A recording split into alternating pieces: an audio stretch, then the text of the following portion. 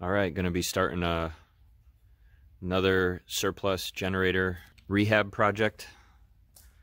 This one's it's an MEP 501 alpha. It's a 28 volt DC generator. This is intended to be to help jumpstart a vehicle if you don't have another one, or act as an auxiliary power unit. Say you got a whole bunch of radios or something that you wanted to run in a military truck, and instead of letting the engine run, you can pull this out the side and attach it in some way or another, usually through the slave port. Instead of killing your batteries, just run it off this. It's got a little Yanmar L48 engine in it.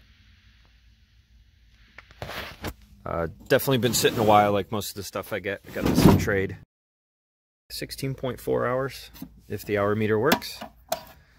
Looking at it, first thing that I can tell is wrong with it is the fuel piece is missing. There's usually like a little on and off that goes to the fuel filter. Fuel filter's probably all gummed up, and then to the injection pump. That's definitely no good. The emergency shutoff wire cable looks to be out of adjustment, though it may still work if this pulls hard enough. But otherwise, everything else seems pretty complete. Oh yeah, this, I gotta take this off and see if the handle just came undone and it's wrapped around in there. That's what I'm hoping. But I'm gonna put out a little bit and try to start it. Remove the bolts for the fan shroud here. Heard a whole bunch of grimy noise, and looks like the mud daubers and bees and stuff made themselves some nice nests in there. But other than needing to be cleaned out, it seems okay. And then once I got the recoil pull start piece, looks like some troop tried to use 550 cord and did a decent job, and the handle just broke. So I got an extra handle. I think I'll be able to hook this back up and it'll be good. It appears as if we got compression, unless I'm turning the wrong way here. Yeah, we got compression. Decompression lever popped up, so I think she'll start. Alright, so what I did is, this actually was good to go. Looks like it was broke. And Troop put a 550 cord and it slipped through. They gave up. But I had this old handle laying around. It seems like it's going to work good. Rinsed out all the mud daubers and stuff that were in there. Air filter looks okay. This is a wet filter, so it always looks a little dirty when you open them up. Filled the crankcase with oil. It looked pretty decent in there. Off of another project, I had this. Since all the fittings were missing off the fuel tank, put like a gallon of fuel in here. Just ran a temporary line to the injection pump. And I've taken the bolt off the top of the injector. And what I'm going to do is, with a 15/16 drill, while the recoil pull starter is off, you can put it on that nut, hold the decompression lever while you have fuel going, and just keep cranking it and cranking it and cranking it, so you don't have to keep pull starting it to prime it with fuel. So I'll open this and I'll hold this and start cranking it, and tell me if you start seeing any fuel come out. Oh, you want to know what help? When you're doing it, you have to engage the freaking fuel pump over here. Got to move the lever to run. That would be helpful, right?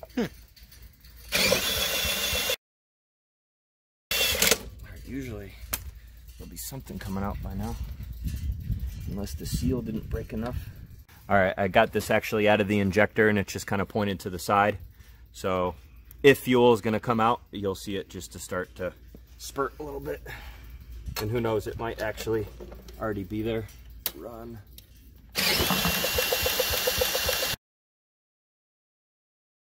All right, troubleshoot some more. All right, so what our problem actually was is the little valve that was underneath the tank wasn't feeding. So I think that's why we weren't getting any fuel up there. So now that we know for sure there's fuel going to the injection pump,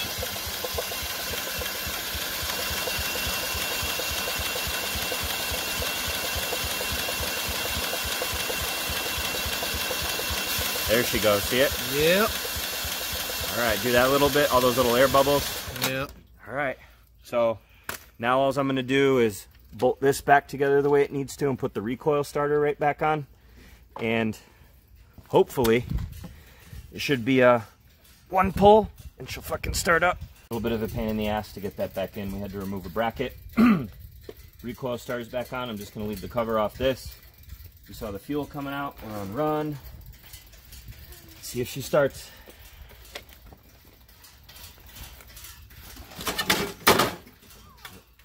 If I put down the fucking...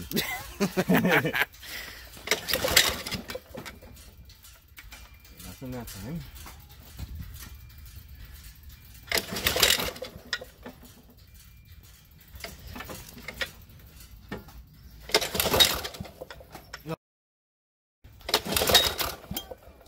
Oh, smoke came out. She's puffing.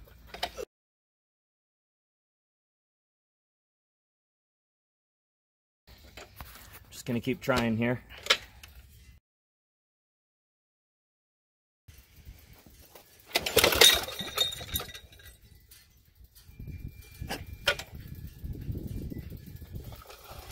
The fucking recoiler. Dang.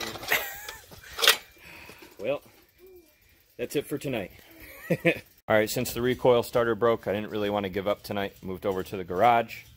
I'm gonna put a little bit of fuel just in this and hold it. I had a slave cable adapter attached to some short used battery cables, and then I got jumpers running to my battery here in my 831 Alpha. So we're gonna try to start it like that. Ready? Yep. Here goes.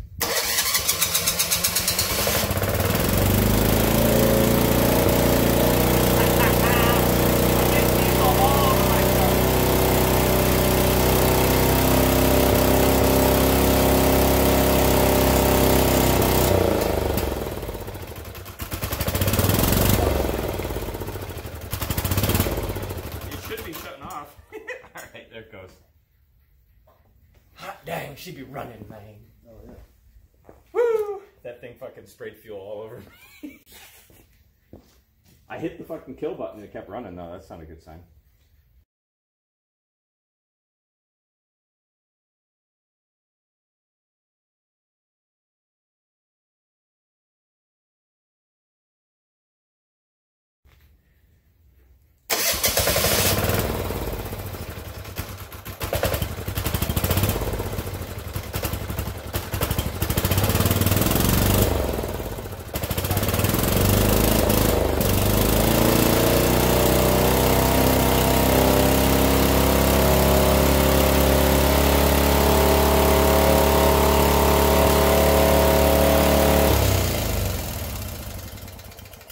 Someone put the injection pump in wrong. Here the RPM started to slowly climb and it's spitting out all that smoke. I think it's getting too much fuel from the injection pump. But it was right in at 28 volts where it should have been. Okay, so let's make a problem. Yes! Woo! Look at all that smoke, man. Alright, so it wasn't shutting off when I would hit the kill switch. And like I suspected, like what happens a lot with these motors, is someone didn't put it together properly. You can actually see how this is bent a little bit, but it moves. When they put it on, try to shine this light in there, but they actually broke the governor fork off, and it's probably sitting at the bottom of the crankcase. Yeah, see, there it is. See how it's snapped right there? Because, oh, see the piece in there? I have it in off. As it runs, it moves over to move the little lever on the fuel to on, and what it was is it was just in the on position, so the only way to kill it was to decompress the engine so it lost compression, and then as the engine turns or whatever, it will keep it going, and then this goes back and forth to actually pump the fuel on that spring. So this is my second motor like this. You basically need to disassemble the entire motor to replace that. That's going to be fun. But that's where I'm at, so I'm going to research parts. I had one of these in the past, one of my old videos. I tried to convert it. This stuff is a super pain in the ass to take off. That's what I'm not looking forward to, but we'll see.